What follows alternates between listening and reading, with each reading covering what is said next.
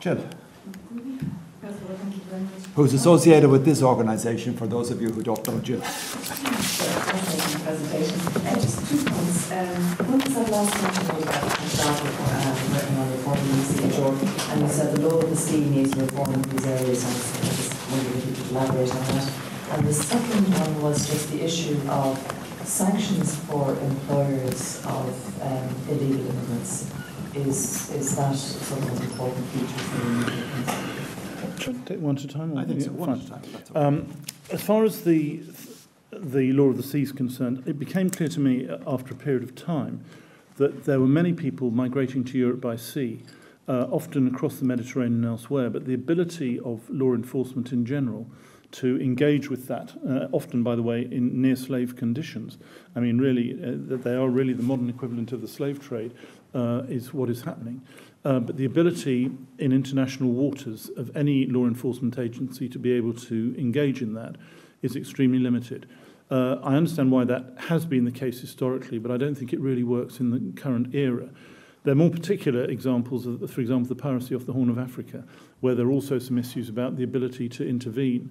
And there were some complicated issues, like the Royal Navy, for example, the UK Royal Navy, said that it couldn't intervene with a certain ship, because if they intervened, then the people would then, in the ship, who were the people being trafficked, would immediately have the right to residence in the UK forever, type of thing. And so that stops it happening. And I just think there's a set of issues which I don't understand in full, but do require a reassessment of how the law of the sea, set up in rather different circumstances, does in fact operate in relation to these.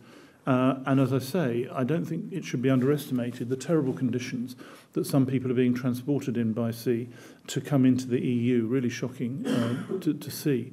As far as the broader issues are concerned, it is difficult. The way in which the European Convention on Human Rights has operated, and the question of what is a human right and prevention of torture and so on, has gradually been expanded, the definition, basically by the jurisprudence of the court decisions themselves in recent years. And it does require, and has led to a quite serious position. For example, I sat around the cabinet table in Tony Blair's government, and there was a serious discussion about whether the UK should leave the European Convention of Human Rights.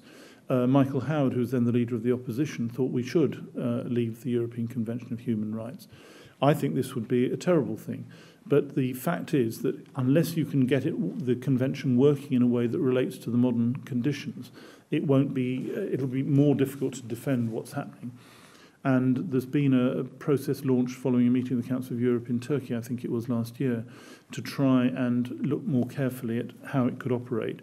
It's very difficult to secure reform because it requires agreement of all governments, of course, and that's very difficult to achieve. But I think it is important to put it on the agenda. Again, for the same reason, the total presentation I've made, actually, which is that these things have to have the confidence of the peoples of the countries. At the end of the day, if they don't have the confidence of the peoples of the countries, then you're always liable, or there's always a risk of being in a position that you get overthrown by the opinion of people in certain countries. And that means the whole range of legal frameworks are seriously undermined. As far as sanctions on employers are concerned, I'm in favour of very strong sanctions on employers.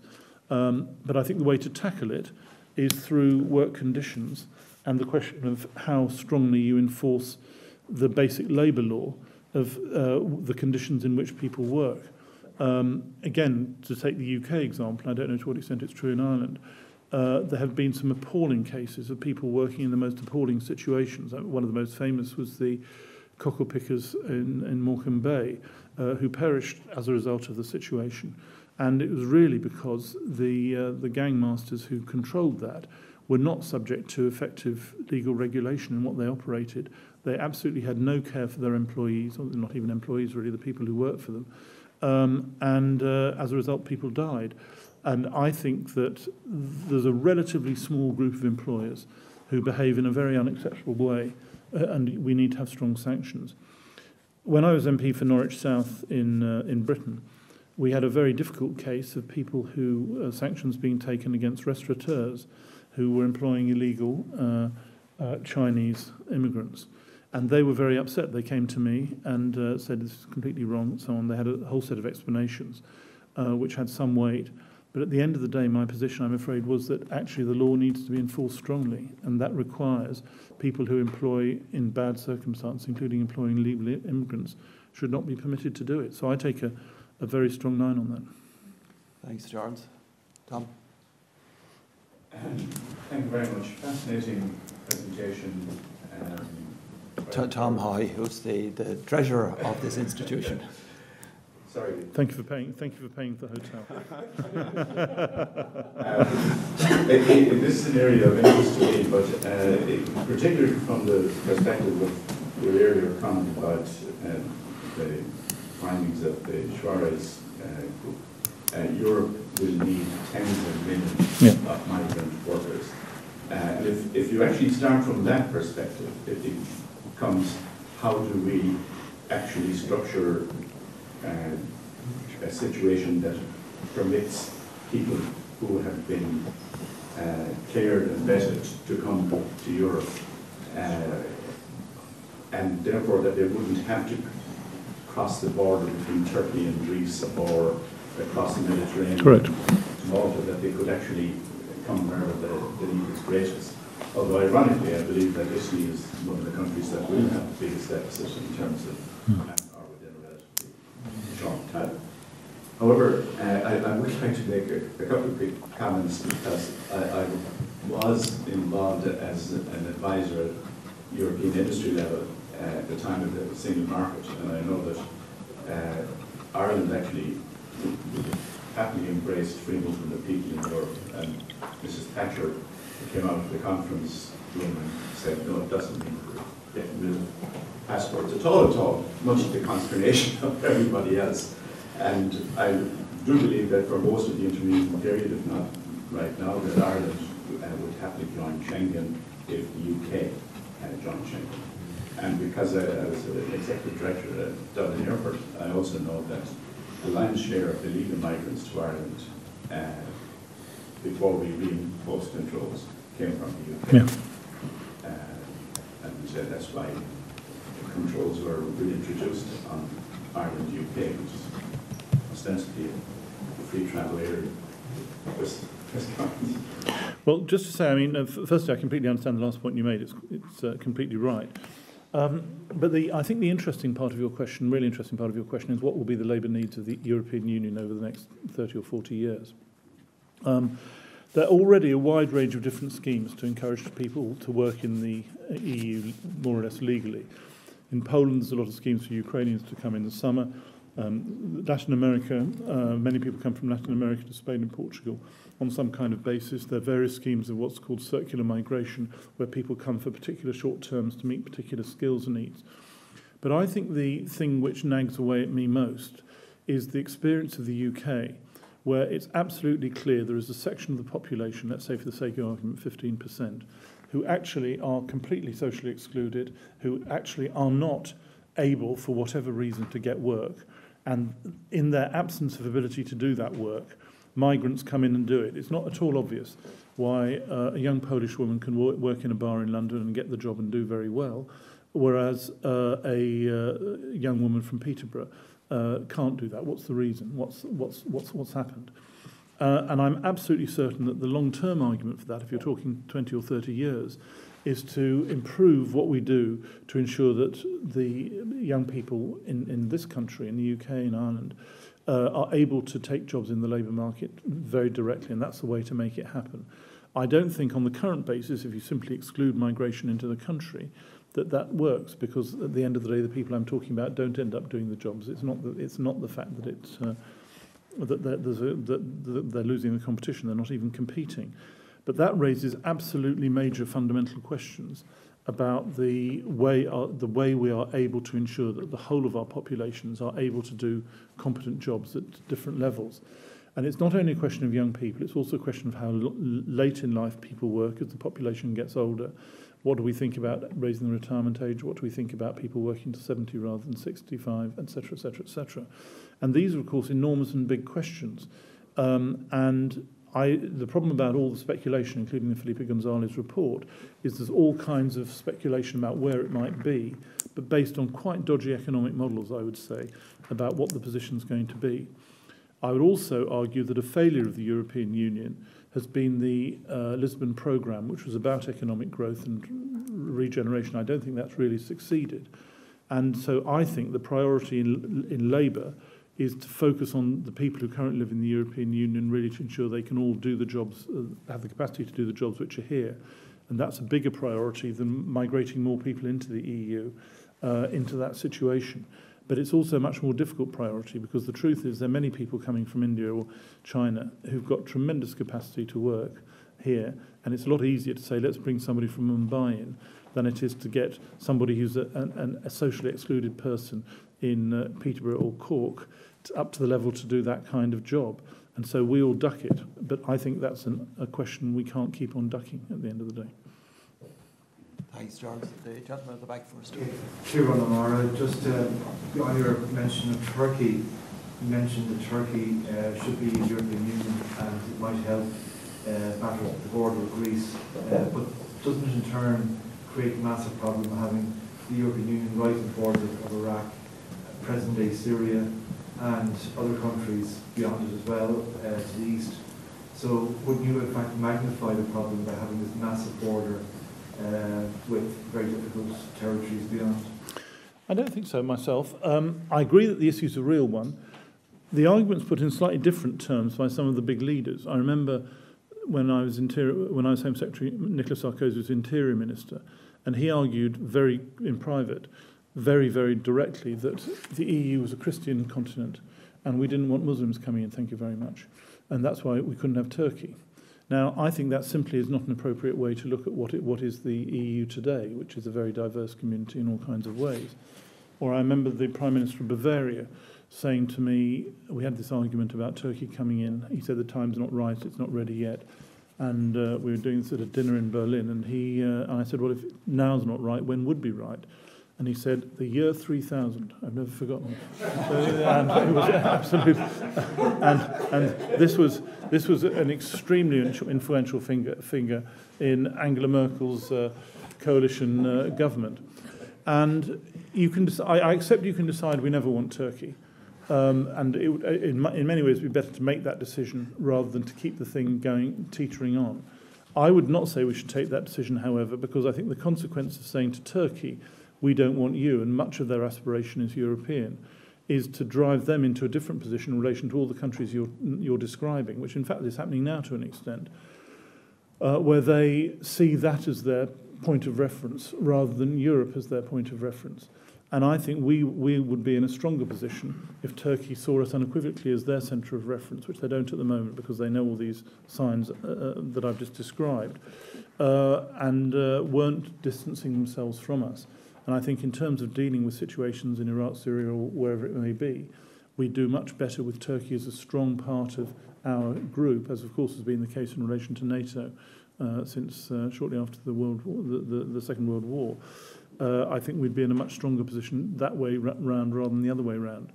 I think the other thing I'd just like to emphasise is the point I made earlier. Most people, if you went out on the street here or you went out on the street in London, would say the people coming into the EU from Turkey are Turkish. Actually, that's not the case.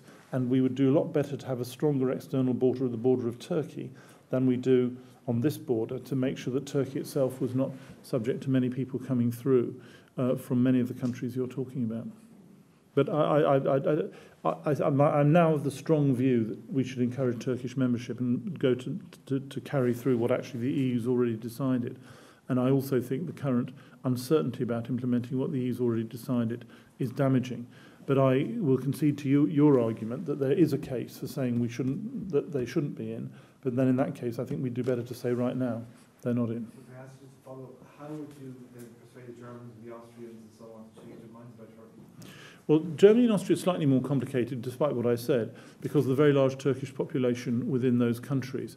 And the relationship between the leadership of Germany, who've paid some interesting recent visits to Istanbul, and the Turkish question is probably much more intimate than certainly the UK's and probably, I dare say, Ireland's as well.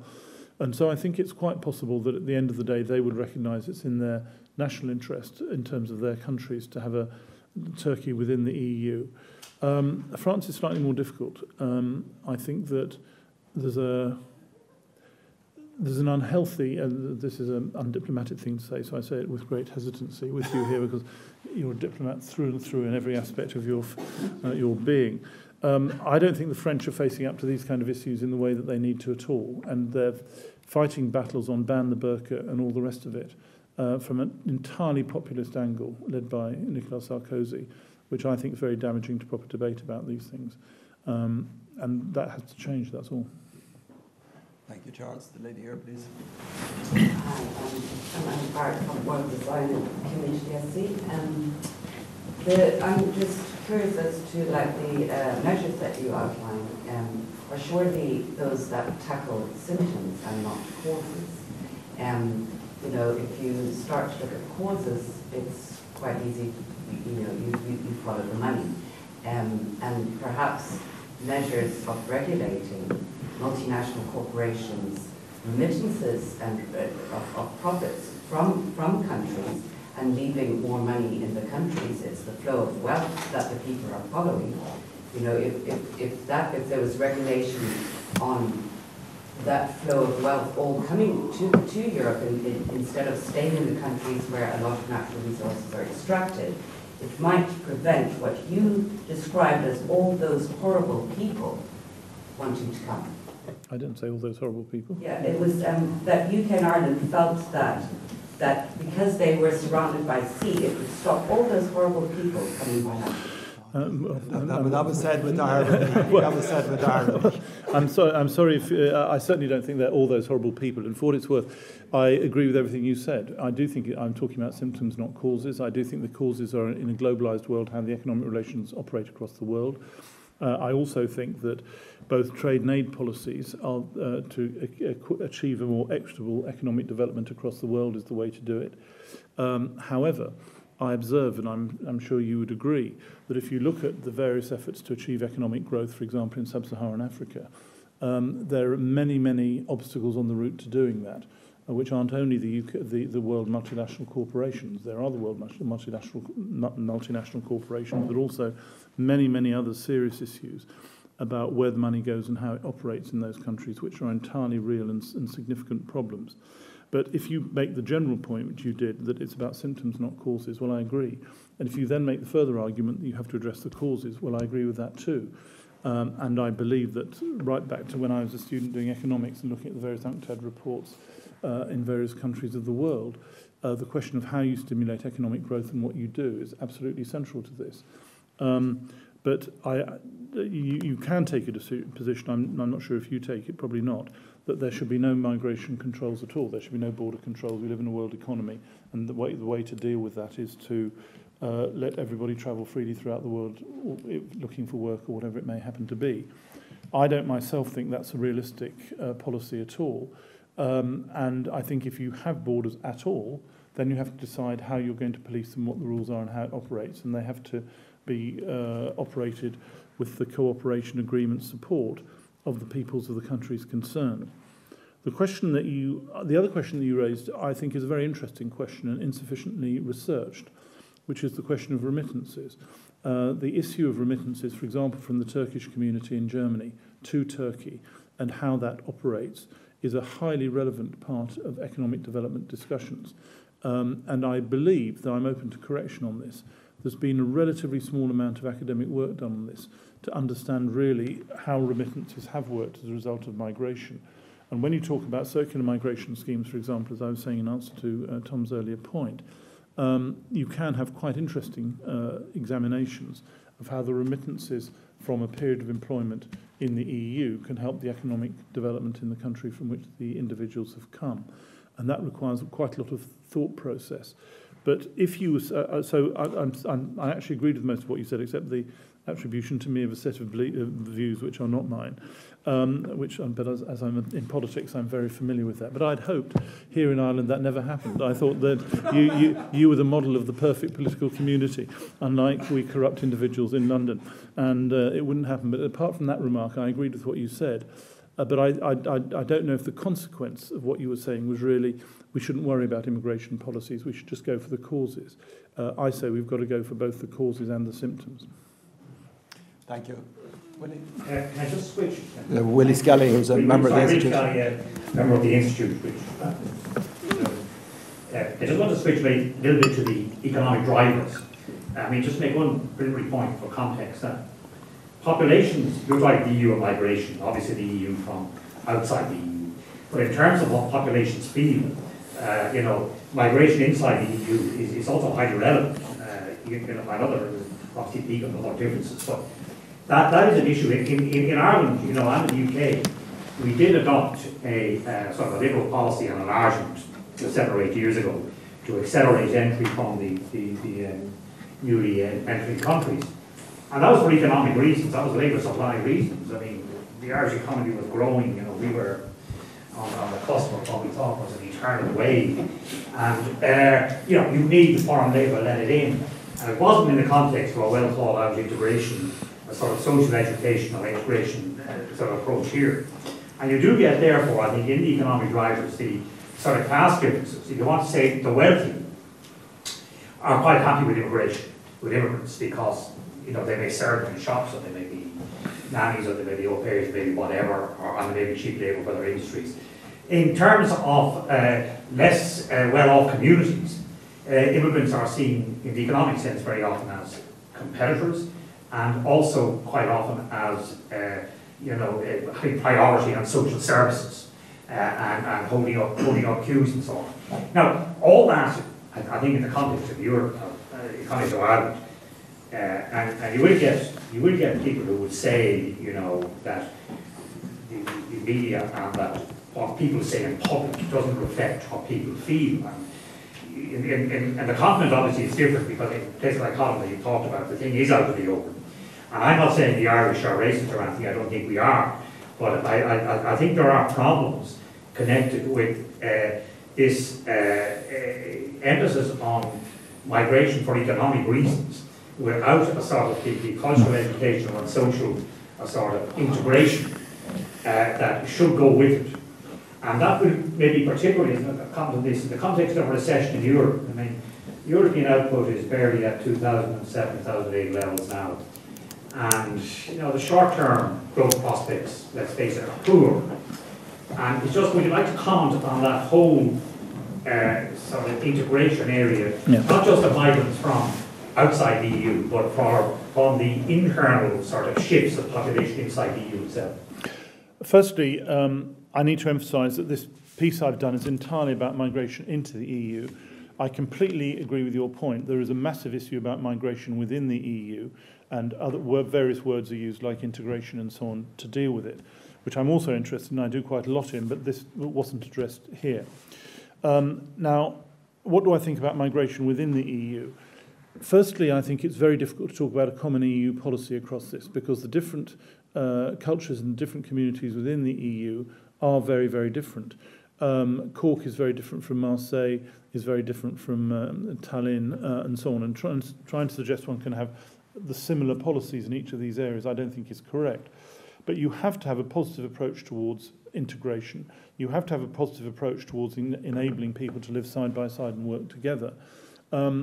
I believe that much of the criticism of what happened when the A8 countries were given the access to come in is overblown. In Britain, for example, classically the Polish plumbers and so on. I would say, and I was Home Secretary during the time, there is very little evidence that actually the arrival of the Poles and the Baltic citizens really damaged the labour market in a significant way. But I agree with you that people have a perception that it does, and also have a perception that there's fundamental social services that they're being deprioritised. Actually, again, I looked at this in detail in many cities in Britain, and I simply think it wasn't the case, but people believed it was the case, and therefore it's important to address it and take it seriously. So I do think you have to have a set of policies which really address the issues, and you go through them in some detail. And I believe that's entirely possible, and I think certainly in Ireland, certainly in the UK, there's some very successful examples of policies which have worked in various ways. I also agree that only a very small minority of people I would really describe as racist in a serious way. There are, of course, racists who are genuinely racist in what they do, but in most cases, people are frightened of change happening in various ways, and they take out their fears in terms of the potential changes that are coming. How do you deal with that? You have to try and reduce the fears that people have. That's why I wrote this pamphlet, because I think one of the fears that people have is that migration or immigration is essentially anarchic, is happening. People don't know what's happening, they don't know who's entitled to be here, they don't know why they came here, they don't know why they can't go home, etc., etc., etc. And I think that governments have a duty, and I believe it's best done at an EU level, to establish a set of rules where everybody understands exactly what those rules are and how they operate. And if that happens, I think that reduces potential opportunities for racism in various circumstances, which is why I argue that. But that's also true when you're talking about housing waiting lists or schools or whatever it may happen to be, illustrating that actually that what exists can exist in a multicultural society where people, as in many London schools, there are literally hundreds of languages spoken in some London schools. Does this make them worse schools? My children attended one of these schools. In fact, they made them far better schools because you had people coming from a wide variety of different backgrounds to those in those circumstances.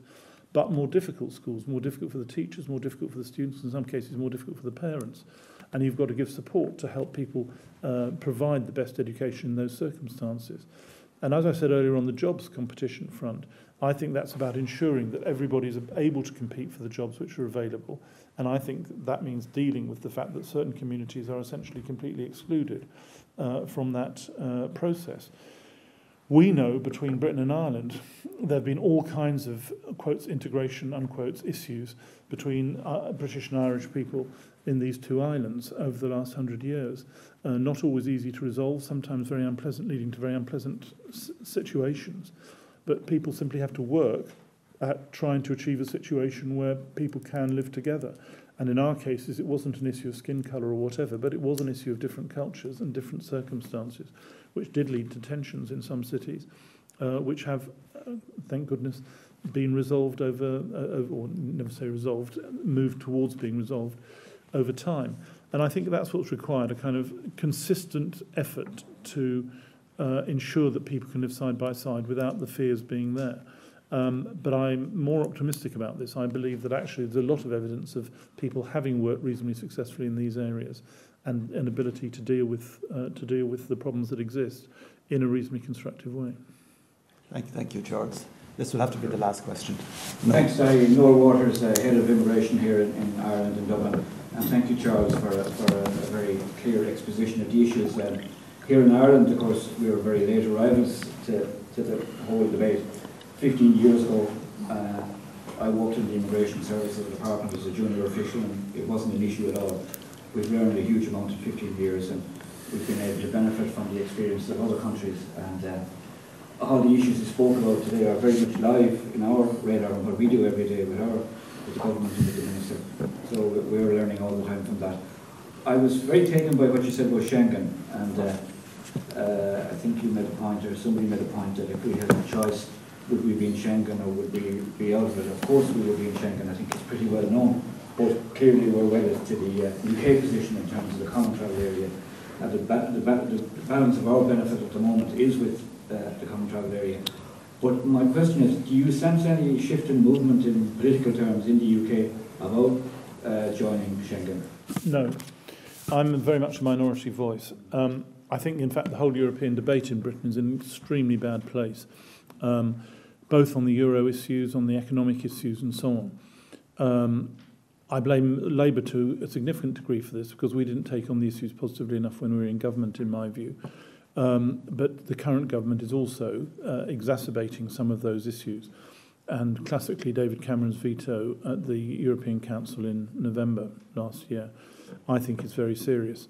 Now, I was saying over lunch, I think that one of the things that's happened is that for the last 30 years I've seen European politics. Most of the other main European countries have wanted the UK to be part and hoped that the UK would come around to do it, and taken confidence from the rhetoric of even John Major, Heart of Europe, Tony Blair and so on, that they thought we would be there. And I think for the first time I've seen, I was in Berlin just at the time last year, saying, well, if you're not interested, we're not interested. And that will lead to a whole freezing of a whole set of relationships where goodwill won't be there, which I think will be very damaging to the UK. Now, for you, who are tied in the common travel area for reasons which I completely understand and respect, that then has knock-ons for you, because obviously you joined the euro and you've had to go through this very difficult period in the last 3 or 4 years. It seems to me relatively successfully, but you'll no doubt tell me whether I'm right or not about that the consequences of a UK frisson with the rest of the EU for Ireland could potentially be difficult and require, I would say, from your point of view, some thinking through of where you are on these questions.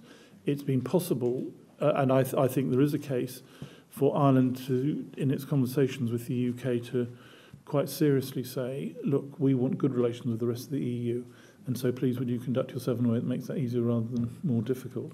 But obviously the British government's sovereign and will decide what it's going to do, and it won't listen, certainly won't listen to me, and it may not even listen to you in the situation. And we'll have to see what happens. But I feel quite gloomy about it.